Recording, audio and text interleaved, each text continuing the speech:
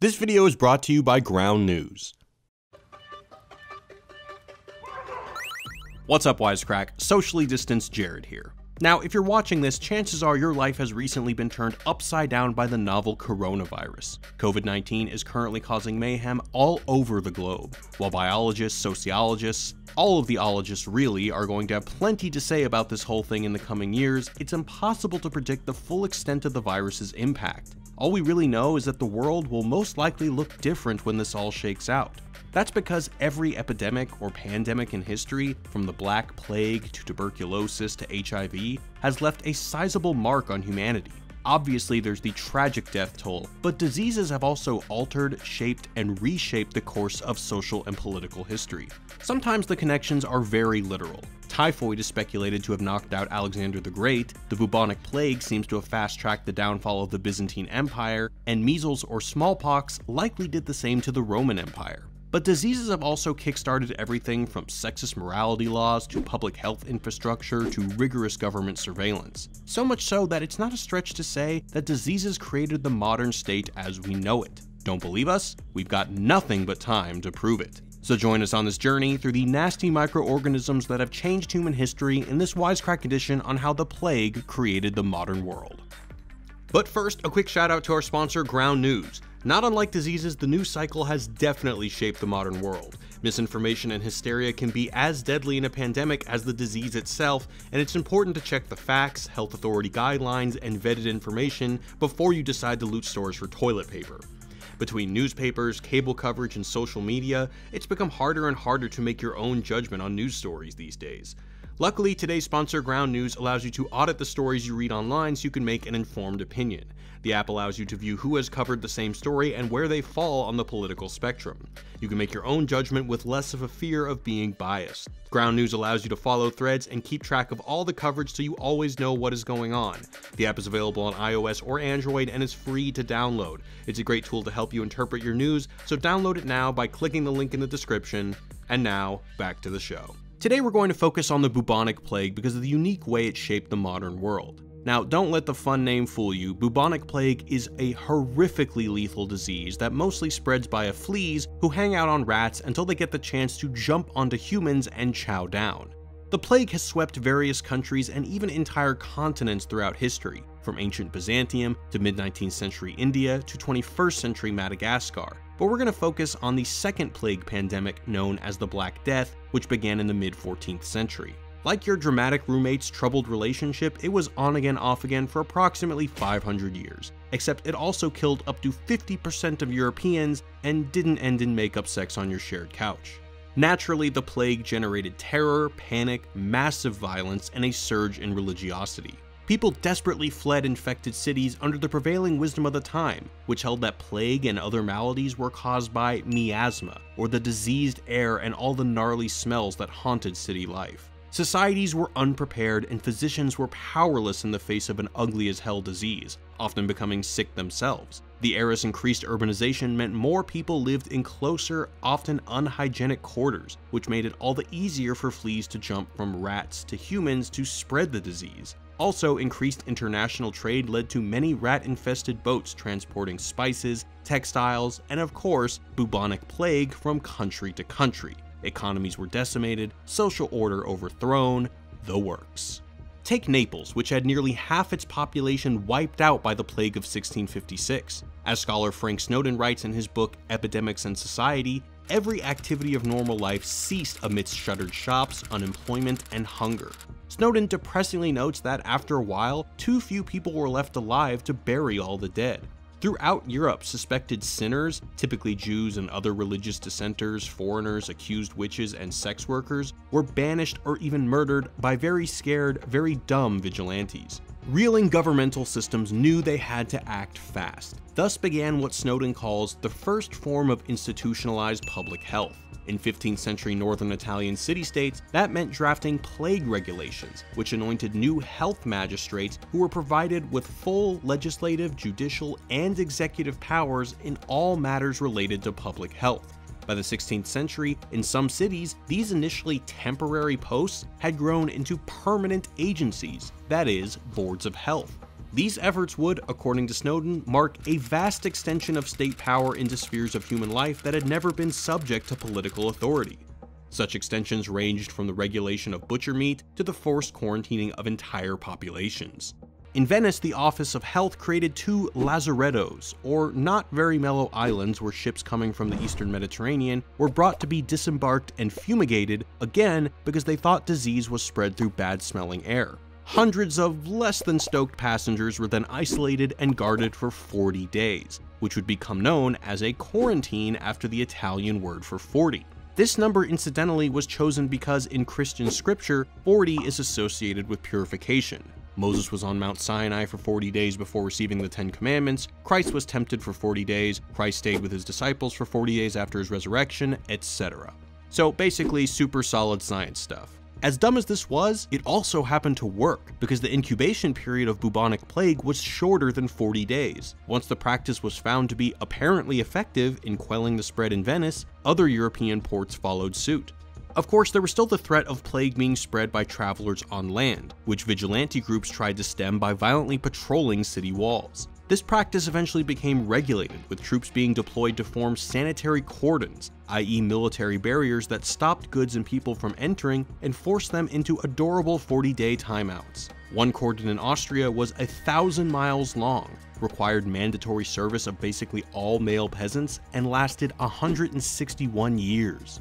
As scholar Mitchell Hammond summarizes in his book Epidemics in the Modern World, these kinds of actions became integral to the modern notion of a functioning state that assumed responsibility for the protection of borders and the preservation of health among its citizens. Hammond even argues that concerns about plague began to override concerns about independence among Italian city-states, leading to widespread cooperative efforts to stem the disease. But of course, it wasn't just enough to keep people out. There was also the threat of plague spreading within a city, which is where things get fascinatingly bleak. Sanitary authorities took draconian measures to prevent the disease from spreading. They hired tons of municipal officials to locate plague victims, transport them to lazarettos, and bring corpses to plague burial grounds. Bring out your dead! Bring out your dead! This was an intense process. Picture often drunk searchers and body clearers barging in to ship your seriously ill roommate off to some random island. Plus, in Venice, around 2/3 of lazaretto patients died, so this was, for all intents and purposes, a likely death sentence. And if you did survive, you'd be charged for the stay. A litany of other rules dotted various cities, including forcing pet owners to kill their beloved fluffy friends who were seen as potential sources of disease, which is the single saddest fact I have ever learned. Other restrictions ranged from forbidding folks from selling clothes to banning all public gatherings. Sometimes isolation methods were taken, wherein the house of a sick person was marked with a red cross and in England wrote the phrase, "Lord have mercy upon us." Then the sick person and their entire household were forced into confinement without any option for medical care and left to die. So salient is the example of plague towns birthing modern power structures that philosopher Michel Foucault called a town under plague an exceptional disciplinary model. In other words, it was like a laboratory for the government's exercise of social control. Citing 17th century French archives, Foucault details the way local governments separated each plague-ridden town into districts, and those districts into quarters, and those quarters into roads, in a new process of segmenting public space.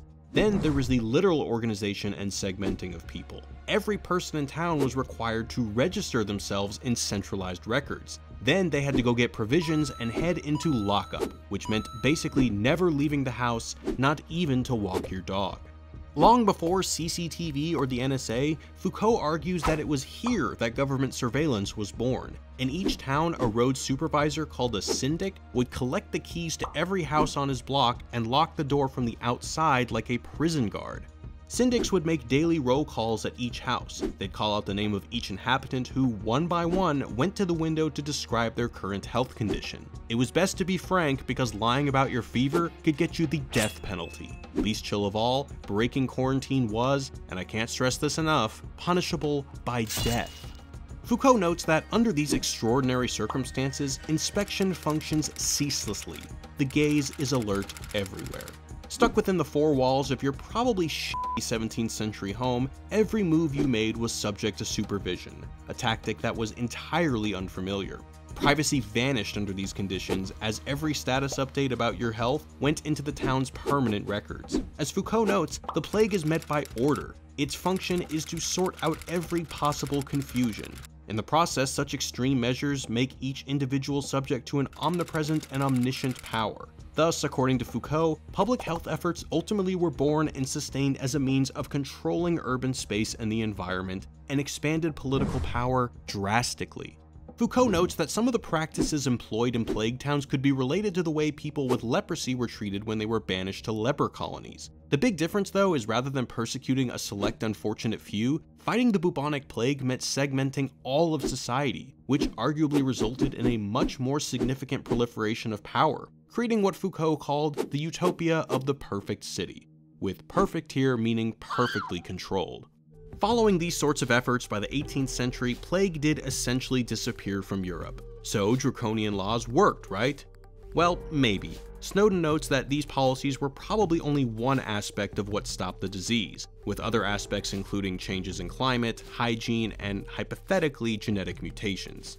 However, because these laws were typically heralded as the chief cause of Europe's salvation, they have been frequently replicated. Their apparent success has, in more recent pandemics, resulted in governments behaving objectively shitty by forcibly detaining people, surveilling them, and otherwise extinguishing their civil liberties, and no, we don't mean just by closing all the IHOPs. During the third plague wave at the end of the 19th century, colonial Britain attempted to enforce such measures in plague-ridden Bombay with a draconian zeal that it ignored local religious, cultural, and medicinal practices. They divided sick people from their families and burned infected houses to the ground in what Snowden calls public health by eviction and destruction.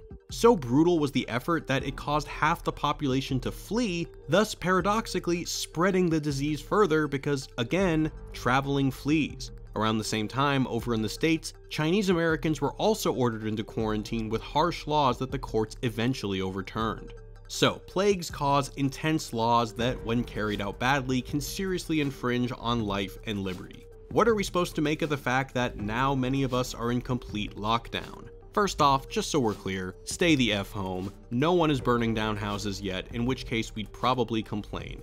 In times like these, it's also worth considering the fact that the plague didn't simply consolidate government powers and enable abuse. They've also caused some pretty positive changes in society, such as contributing to the lower class uprising in England that eventually ended feudalism, to fostering a nationalist sentiment in India that would eventually lead to the country's independence from colonial control. What's more, the plague's role in strengthening the modern state isn't all bad either, because that state gives you drinkable water, paved roads, and is a pretty big player in the whole not dying of smallpox thing. All that said, it's hard to know what the effect of COVID-19 will be. While bubonic plague is kind of the Woodstock of infectious diseases, other epidemics have also catalyzed their fair share of social change. Syphilis, once known as the pox, created huge stigmas around sex work and laws to ban it. Smallpox, introduced by Europeans, obliterated indigenous populations in the Americas, thwarting any successful resistance to colonization. A smattering of diseases like cholera and typhoid created public health concerns that led to widespread adaptation of indoor plumbing in urban areas. And weirdly enough, tuberculosis, which spread by coughs, provoked fears over hygiene, leading some to speculate that tubercular bacteria could hang out in a dude's beard or mustache. As a result, facial hair tragically disappeared from turn-of-the-century America, for a time at least. What's ultimately so fascinating and also scary about diseases is the unintended ways they change our perceptions of society, health, and even our bodies. While we're plenty grateful for government-run indoor plumbing, it's still pretty weird to realize that much of the way the state gets involved in our day-to-day lives stems from the terror and desperation caused by infectious diseases. But what do you think, Wisecrack? Can we blame bubonic plague for all our issues with authority? What legacy should we expect COVID-19 to leave in its wake? And above all, when will I be allowed to leave the house again? Let us know what you think in the comments. Stay safe, healthy, and sane. And before you go, I want to give one last shout out to Ground News for sponsoring this video. Ground News is the first news comparison platform that allows you to see where your news comes from. You can track stories and coverage to stay up to date with everything going on in the world. It's a great tool to help you interpret your news and read coverage across the political spectrum. The app is available on iOS and Android and free to download, so check it out today. Thanks to all our patrons for supporting the channel and our podcasts. Don't forget to subscribe, and as always, thanks for watching, guys. Peace.